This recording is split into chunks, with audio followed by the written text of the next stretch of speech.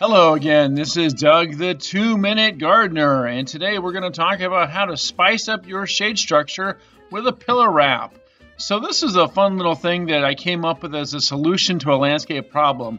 A client had a really nice shade structure that was in good shape, except all the posts were rotting out right at the base because of water and termite damage. So what we did is we propped up the structure on posts and then replaced all of the sub posts and to give some instructional integrity to the structure. But she wasn't really happy with how the old post and the new post blended together.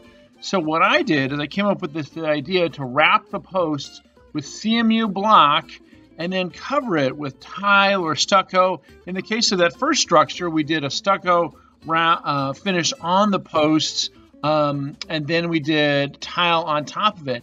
Now some of these other ones, we've done various different kinds of coatings.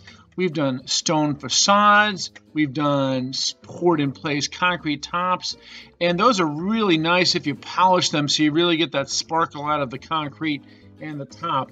The stone facade comes in all different kinds of textures and colors, and I always like to kind of match it up with the colors that the client picks of the paver patio, or sometimes we pick tile to go with tile. So lots of different color combinations, but one of the best things about these pillar wraps is it creates this nice little extra belly bar type surface to put drinks on, to serve, put food on. And it always is nice when you kind of mirror the existing barbecue. So here we did a brand new barbecue and we matched it with the pillar tops and we kind of color coordinated with the shade structure. And again, this is one with a poured concrete top finish, nice and polished that concrete to give it some sparkle and shine.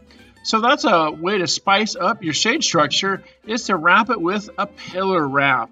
That's all for now. Thanks for watching. This is Doug, the 2-Minute Gardener, saying we'll see you next time.